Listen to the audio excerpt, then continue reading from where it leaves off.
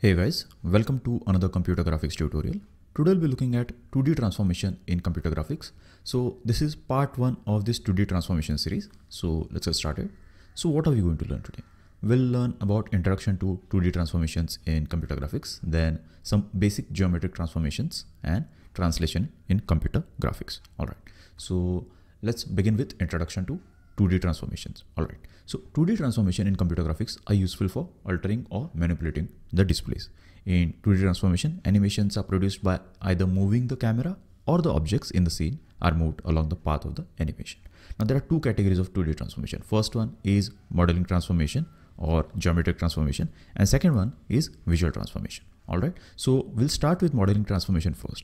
So modeling transformation or geometric transformation are transformations where the coordinates of the objects are altered, okay, and they are altered to change the geometry of the objects. And the basic type of geometric transformations are: first one is translation, second is rotation, and third is scaling. All right, so we'll learn about translation today. Now what happens in translation? So a translation is applied to an object by repositioning it along a straight line path from one coordinate location to another. Okay, so that is, you're just changing the position of an object from one place to another, and we translate the 2D objects by adding translation distance tx and ty to the 2D point to the original coordinate position, that is x comma y, and move it to the new position x dash comma y dash. So x dash is equal to x, that is the original coordinate position, plus the translation distance, that is tx, and y dash is equal to y, that is the original coordinate position y, plus the translation distance ty. Okay, now we'll look at an example to understand the meaning of this. All right, so let's say we can also represent this translation in computer graphics in terms of a column, that is in terms of a matrix, by representing them as columns. Okay, so let's say this pair tx comma ty, it is also known as translation vector or shift vector. Okay, so let's say we want to represent this as a column. So first we have to represent the original position, that is x1 and y1 as a column, correct? Then the new position, that is x1 dash comma y1 dash, x1 dash comma y1 dash is represented as a column. And how we get this? We get this by adding the translation vector pair. Okay, so that we represent like this, tx and ty. So p dash, that is the new position, is equal to original position p plus the translation vector, that is tx and ty. Okay, I hope you got this concept. Now we'll look at an example to understand this. Okay, so let's say we want to translate this line or shift this line. We'll draw a line. All right, so let's say we have got this line over here. Okay, and let's call this x and y. Okay, so this is the x coordinate, this is the x1, we'll call it x1 and y1. Okay, yeah, now we can just write down the position. So let's say x1 point has coordinates. What is the x coordinate here? It is 1 comma 1, that is y coordinate is 1, x coordinate is 1. And what about y1?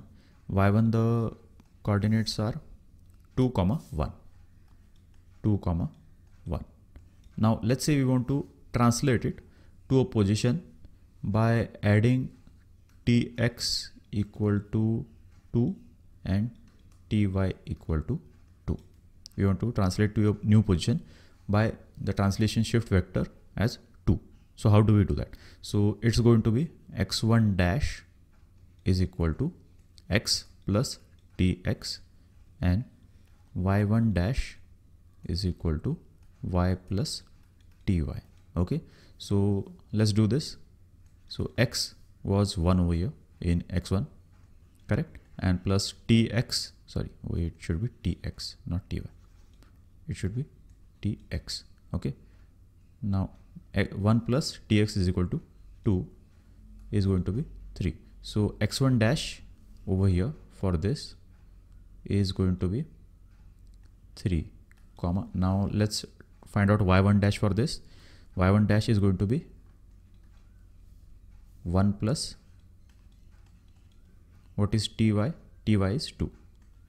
So here it is going to be 3. So the new position of x1 coordinate is going to be 3 comma 3. Okay, and what about y1 point? So that is this coordinate. So let's find out. Let's say we have got our x coordinate for this y1, okay, is 2 plus, what is the translation vector? It is 2. So x dash is going to be 4 over here. That is 2 plus 2, okay, and y dash is going to be 1 plus 2, 1 plus ty, that is 2. So it is going to be 3, okay. So it is 4 comma 3. All right. So now we'll point this, plot these points. So first x1 is going to be at 3 comma 3. So 3 comma 3 is where the new coordinate is going to be x1 dash, okay, and y1 dash is going to be at 4 comma 3. So 4 comma 3 y1 dash. So this is how we translate the position of this line from this coordinate position to this coordinate position using the translation shift vectors, that is tx and ty. Okay, now we'll try another example with a triangle. Okay, let's try it out.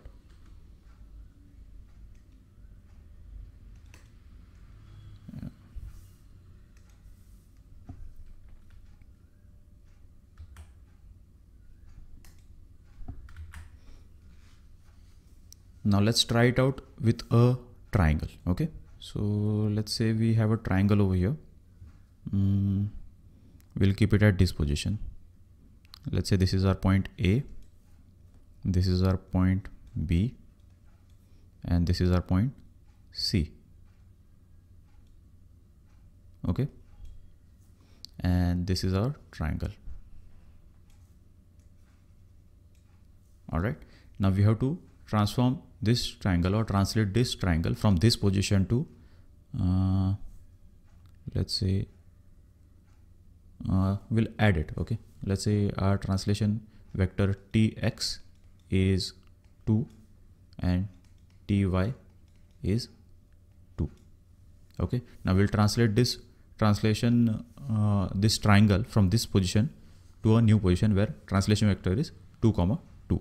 Okay, so our original position for A is what? In terms of matrix, if we see, it is the x coordinate for A is 2 and y coordinate is 3. So 2 comma 3, correct? And if you add plus the translation vectors are 2 comma 2. Okay, so it is going to be, you add both of them, 2 plus 2, it becomes 4, and 3 plus 2 becomes 5. So the new position for A is 4 comma 5. What about B? So let's say the position for B is 1 comma 1, 1 comma 1. Okay, the translation vector is 2 comma 2, 2 comma 2. Okay, you add them, it becomes 3 comma 3. Okay, and what about C? So C, the original position is 3 comma 1, 3 comma 1.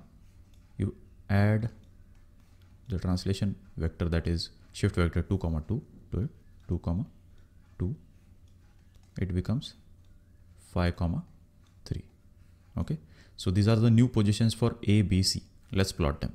So first we'll plot A. A is 4 comma 5, 4 comma 5 is here. Okay, we have got our A dash. Then we have got B, new position is 3 comma 3. So this is 3 and this is the new position for B dash. Okay, let's just change the color. Let's use red. Okay, so this is the new position for B, new position for A, and this is B dash and A dash. Okay, and what about C? C's new position is 5 comma 3. So 5 comma 3, that is over here, and this is C dash. Okay, now let's join these coordinates, A dash, B dash, and C dash.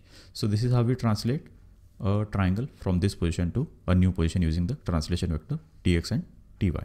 Okay, so I hope you got this concept. If you have any queries, feel free to ask me in the comment section below, and we'll continue with the next 2D transformations. This is just part 1, that is introduction to 2D transformations and translation. We'll learn about rotation and scaling, and then we'll shift to the next type of 2D transformations. Okay, so I hope you got this concept. If you have any queries, feel free to ask me in the comment section below. Thank you very much.